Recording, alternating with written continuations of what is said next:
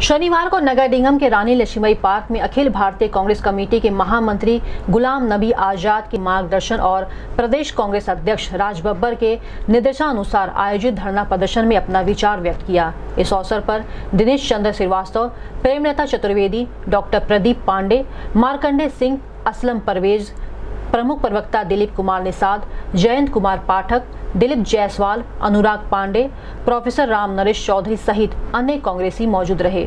इस संबंध में गोरखपुर न्यूज संवाददाता से बात करते हुए जिला महिला अध्यक्ष प्रेमलता चतुर्वेदी ने कहा,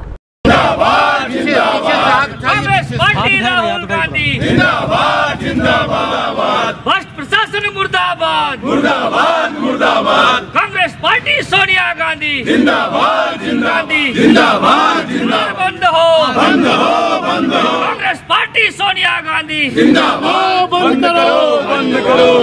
गांधी जिंदाबाद, जिंदाबाद। को लेके आज आप लोग विरोध प्रदर्शन कर, ये उत्तर प्रदेश सरकार के खिलाफ हमारा ये हो रहा है, क्योंकि महिलाओं पे इतना ज़्यादा अत्याचार बढ़ गया है कि महिलाएं घर से निकलना अपने को सुरक्षित नहीं महसूस कर रही हैं। कहने को तो ये सरकार कहती है बेटी पढ़ाओ बेटी बचाओ, लेकिन ठीक इसके विपरीत कार्य हो रहा है। हमारी महिलाएं जो मतलब सामाजिक क्षेत्र में हैं उनको तो पर दिन निकलना ही पड़ता है, लेकिन वो घर से निकलते हैं वो भी डरती हैं। तो जब हम डरते हैं तो आम महिलाओं के साथ क्या होगा, या तो ये सरकार ही जाने या केंद्र सरकार जाने।